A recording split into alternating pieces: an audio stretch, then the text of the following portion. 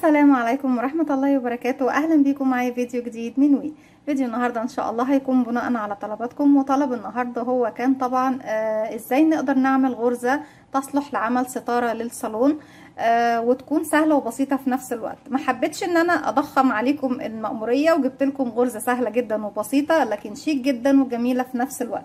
وان شاء الله في حلقات تانية كتير هنزل معاكم اكتر من موديل واكتر من غرزة نقدر نعمل بيها ستاير ونقدر نعمل بيها مفروشات جميلة جدا وسهلة وبسيطة في نفس الوقت. غرزتنا النهاردة بيكون عدد سلاسل البداية الخاص بيها بالمضاعفات رقم 13، وفي النهاية خالص بعد ما بتضاعفي رقم 13 اكتر من مرة لغاية ما توصلي للمقاس اللي انت هتعملي بيه الستارة بتزودي 11 سلسلة. طيب يا رندا بنستخدم فيها غرزة ايه؟ بستخدم طبعا السلسلة ده اساسي، وبنستخدم فيها غرزة العمود ب3 لفة. يلا نبتدي نشوف هنشتغل ستارتنا النهاردة ازاي او غرزتنا النهاردة ازاي. وعلى فكرة الغرزة مش شرط ان هي تكون بس ستارة، هي صحيح مميزة جدا في الستاير لكن نقدر نعمل بيها حاجات كتير جدا. تقدري تعملي منها بلوزة، تقدري تعملي منها مفرش، تقدري تعملي منها الستارة، يعني نقدر نستغلها اكتر من استخدام. في البداية طبعا قبل ما نبتدي نشتغل الغرزة بتاعتنا او نطبق الغرزة بتاعتنا عشان الستارة النهاردة، عايزين نتكلم عن انواع الخيوط اللي ممكن نستخدمها في عمل الستاير والمفروشات. طبعا الستاير والمفروشات من الاشياء اللي ممكن تكون معاكي من الحاجات المعمرة، يعني بتقعد معاكي فترات طويلة، بتقعد معانا سنين.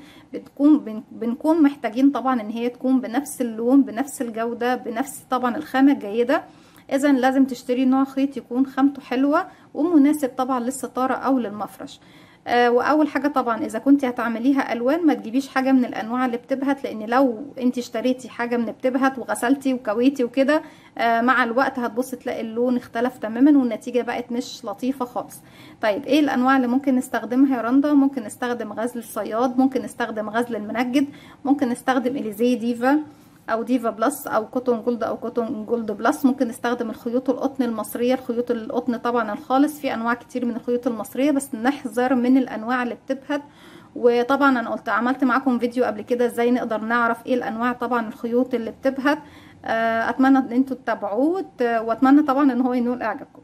في البدايه هنقول بسم الله الرحمن الرحيم. انا قلت لكم ايه احنا ممكن نشتغل باليزي ديفا. ده اليزي ديفا اهو بيكون خامه جميله جدا جدا جدا، حلو يعني لمعته حلوه، الواناته متوفره كتير. ممكن نستخدم معاه ابره رقم 2 ملم لغايه 3 ملم، او اليزي كوتون جولد ممكن نستخدم معاه ابره من 3 الى 4 ملم، يعني 3 ونص 4 ملم ممكن هيكون حلو جدا جدا جدا وجميل. كل واحد طبعا ليه سمك، حتى الخيوط المصريه القطن برضه كل واحد فيهم ليه سمك، فالسمك اللي انت تفضليه على حسب طبعا حجم او شكل او الموديل اللي انت مختاره للستاره هتختاري سمك الخيط بتاعك. لكن في غرزتنا النهارده تقدري تستخدمي اي نوع سمك ايه انت محتاجاه. هنقول بسم الله الرحمن الرحيم وهسيب مسافه من الخيط. هشتغل باليزي كوتون جولد مع ابره رقم 3 ملم. هنسيب مسافه من الخيط ونقول بسم الله الرحمن الرحيم. هلف الخيط بتاعي بالشكل ده حلقه على الهواء، وهدخل داخل الحلقه الف الخيط واخرج. طرف الخيط هشده هقفل عقده البدايه. هنستبعد بقى ايه اليزي ديفا دلوقتي عشان بس ايه ما يعملناش لخبطه خلفيه طبعا للصوره بتاعتنا. علشان ترتفع مجموعه من السلاسل بيكون عندك على الابره حلقه، بلف الخيط وبخرج منها بسم الله كده. 1 2 3 4 5 6 7 8 9 10 11 12 13 كده انا عملت تكرار واحد. طيب انا محتاجه لسه اكمل، يبقى تاني هبتدي اعد من الاول وجديد. 1 2 3 4 5 6 7 8 9 10 11. طيب انا خلاص هكتفي بهذا القدر. يبقى هنعمل ايه بعد كده؟ بعد ما نعمل التكرارات بتاعتنا اللي رقم 13 هزود كمان 11 سلسله. 1 2 3 4 5 6 7 8 9 10 11. طيب ال11 دول دايما بيكونوا بس في نهايه التكرار، يعني انا بزود بقى 13 13 13 13 لغايه ما اوصل لعرض الستاره او المفرش اللي انت هتشغليه. وفي اخر عدد عندك بعد ما بتكرري اخر مره بتزودي 11 سلسله بس. هنسيب كام سلسله من السلاسل بتاعتنا؟ هنسيب 1 2 3 4 5 6 7 ورقم 8 بحط ايدي عليها وبروح اشتغل فوقيها عمود ب3 لفات. طيب بنشتغل العمود ب3 لفات ازاي؟ بيكون عندي على الابره حلقه، بلف بقى 1 2 3 لفات كده. بيبقى معايا كام حلقه على الابره؟ 1 2 3 4. زي ما احنا شايفين كده. سيبنا 7 حلقات، بروح لرقم 8 في الحلقة الخلفية الباك لوب، او باخد الباك لوب مع المطب اللي في الخلف، طبعا بيكون احسن بحيث ان انت ايه الغرزة بتاعتك ما تتشدش معاكي. بدخل الف الخيط واخرج كده. معايا كام حلقة على الابرة؟ 1 2 3 4 5. هلف الخيط واخرج من حلقتين، اتبقوا كام؟ 4. الف الخيط واخرج من حلقتين، اتبقوا 3. هلف الخيط واخرج من حلقتين، اتبقوا 2. هلف الخيط واخرج منهم. بالشكل دوت انا بكون كده كونت ايه في بداية الراوند بتاعي. بكون كونت عمود ب3 لفة، سلسلة عمود ب3 لفة زي ما احنا شايفين بالطريقة دي. وطبعا عشان احنا في بداية الراوند احنا بنبتديها بمجموعة سلاسل. طيب بعد كده هاخد سلسلة مسافة، وهسيب زيها كمان سلسلة من تحت، والف 1 2 3. هنسيب طبعا واحدة من تحت ونروح للي بعدها، ندخل نشتغل تاني عمود ب3 لفات، اخرج من حلقتين، الف الخيط واخرج من حلقتين، الف الخيط واخرج من حلقتين، الف الخيط واخرج من حلقتين. زي ما احنا شايفين كده كونا كام يا رندا؟ كده كونت عمود سلسلة عمود سلسلة عمود. اشتغلت على كام غرزة بقى من تحت؟ 1 2 3 4 5. بعد كده هاخد 8 سلسلة مسافة، 1 2 3 4 5 6 7 8. من تحت بردك هعد 1 2 3 4 5 6 7 8. وفي رقم 9 هروح اشتغل عمود ب3 لفات، 1 2 3 حلقات، 3 لفات على الابرة كده. بقى معايا الحلقة الاساسية والثلاث لفات يبقوا 4. بدخل فراغي اللي هو طبعا رقم 9، اسحب الخيط واخرج تاني. بيكون عندك على الابرة 1 2 3 4 5. بلف الخيط وبخرج من حلقتين، اتبقوا 4. الف الخيط واخرج من حلقتين، اتبقوا 3. الف الخيط واخرج من حلقتين، اتبقوا 2. الف الخيط وبخرج منهم. سلسلة مسافة، بلف 1 2 3. هسيب مسافة من تحت السلسلة اللي انا اخدتها من فوق، وهدخل في اللي بعدها اعمل عمود ب3 لفات، نلف الخيط ونخرج من حلقتين، نلف الخيط ونخرج من حلقتين، نلف الخيط ونخرج من حلقتين، نلف الخيط ونخرج من حلقتين. سلسلة مسافة، بلف الخيط 1 2 3. بسيب طبعا فراغ وبروح للي بعده، اشغل عمود ب3 لفة، 1 2 3 4 مرات. بلف الخيط وبخرج من حلقتين زي ما احنا شايفين. الغرزة بتاعتي بتبتدي تتكون. وطبعا الغرزة بتاعتنا لما بتكون متعلقة طبعا في حلقات الستارة بتكون جميلة جدا جدا. وزي ما احنا شايفين السلاسل دي بتكون جاية لتحت كده، مايلة لتحت كده بالشكل ده. ارجع تاني، 1 2 3 4 5 6 7 8. بلف 1 2 3 وبعد من تحت بقى 1 2 3 4 5 6 7 8. رقم 9 بدخل بشغل عمود ب3 لفة، 1 2 3 4 مرات. بنلف الخيط ونخرج من حلقتين، سلسلة مسافة، 1 2 3. هسيب فراغ واروح للي بعده، اشغل عمود ب3 لفة زي ما احنا شايفين. سلسلة مسافة تاني، بلف الخيط 3 مرات على الابرة، اسيب فراغ واروح لاخر فراغ بيكون موجود عندي، وبشغل عمود ب3 لفات، 2 3 4 مرات. بشغل عمود ب3 لفات زي ما احنا شايفين اهو. بتكون ده طبعا مجسم بسيط لاول سطر الغرزة بتاعتنا. طيب الراوند اللي جاي بيكون عبارة عن ايه؟ برتفع ارتفاع غرزة العمود ب3 لفة و5 سلسلة. بسم الله، 1 2 3 4 5. بلف شغل الناحية التانية. اول فراغ طبعا انا اشتغلت فوقيه ال5 سلاسل واعتبرتهم عمود ب3 لفة. هشتغل بقى في السطر دوت هشتغل فوق السلسلة، يعني انا اشتغلت فوق العمود ب3 لفة عمود ب3 لفة، فوق السلسلة هشتغل كمان عمود ب3 لفة، وفوق العمود عمود، وفوق السلسلة عمود، وفوق العمود عمود. ودايما ثابت عندنا فوق ال8 سلاسل بنشتغل 8 سلاسل زيهم. هلف الخيط 1 2 3 وهنزل تحت السلسلة الفراغ اللي فوق السلسلة ده، هشغل عمود ب3 لفات كده 4 مرات. بلف الخيط وبخرج من حلقتين. هنا ما باخدش في السطر ده سلاسل، بشتغل مباشرة فوق كل غرزة عندي تقابلني غرزة عمود ب3 لفات. انا اشتغلت فوق السلسلة، بروح بقى للعمود وبشغل كمان عمود ب3 لفات،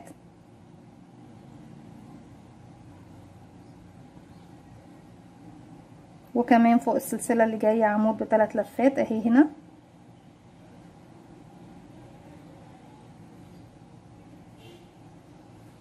والعمود فوقيه عمود ب3 لفات.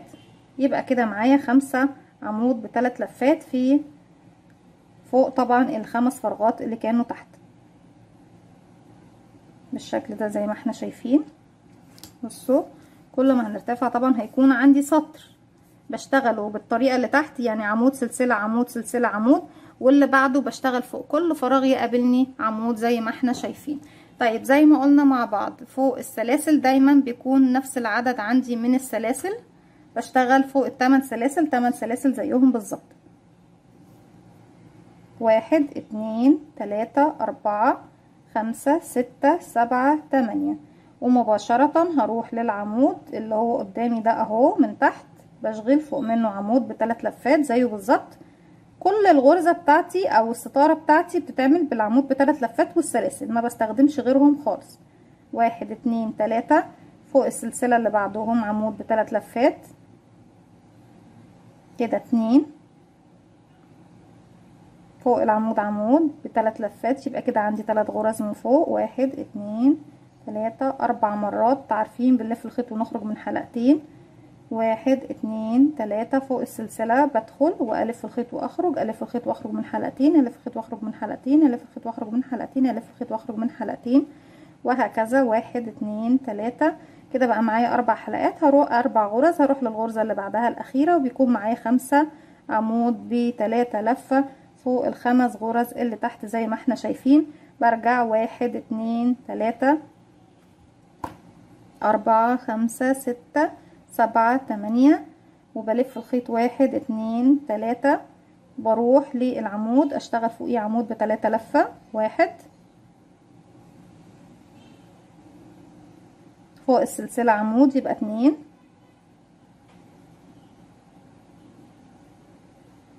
فوق العمود عمود يبقوا 3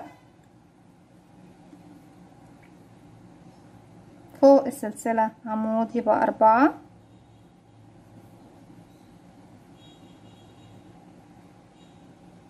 عندنا فوق السلسلة كام بقى؟ انا عندي هنا كنت سايبة 7، يبقى هروح لهنا فوق طبعا بسيب رقم 7، بروح لرقم 6 هنا بشغل فوقيها العمود بتاعي، بس طبعا نعد كويس. احنا كده كنا ساحبين كتير اهي.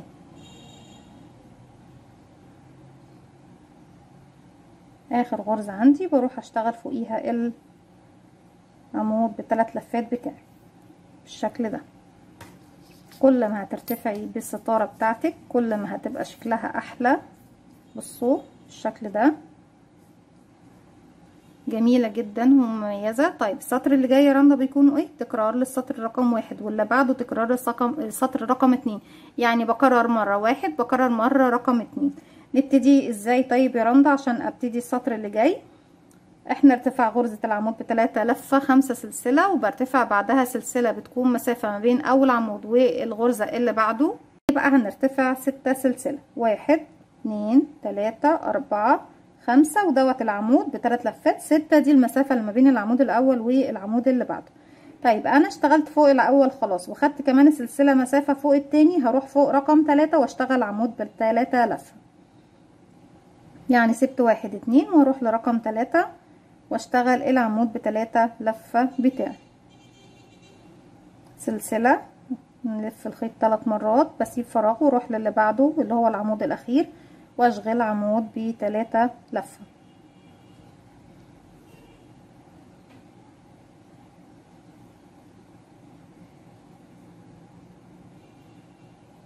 بعد كده باخد 8 سلسلة وبروح اشتغل عمود سلسلة عمود سلسلة عمود زي ما احنا شايفين، وبعد كده 8 سلسلة عمود سلسلة عمود سلسلة عمود. بيكون طبعا نفس تكرار السطر رقم 1 السطر اللي جاي هيكون تكرار للسطر رقم 2. وارتفاعك طبعا للستارة كلها او المفرش بيكون طبعا بنفس السطرين دول لا اكثر ولا اقل. موديل سهل جدا وبسيط، ولسه ان شاء الله هشرح معاكم اكتر من موديل للستاير. اتمنى ان النهارده الغرزه بتاعتي تكون سهله وبسيطه وتنول اعجابكم. ما تنسوش لو عجبكم الفيديو تعملوا لي لايك وشير وسبسكرايب، واستنوني فيديو جديد. وما تنسوش كمان تفعلوا زرار الجرس عشان يوصلكم مني كل جديد. السلام عليكم ورحمه الله وبركاته.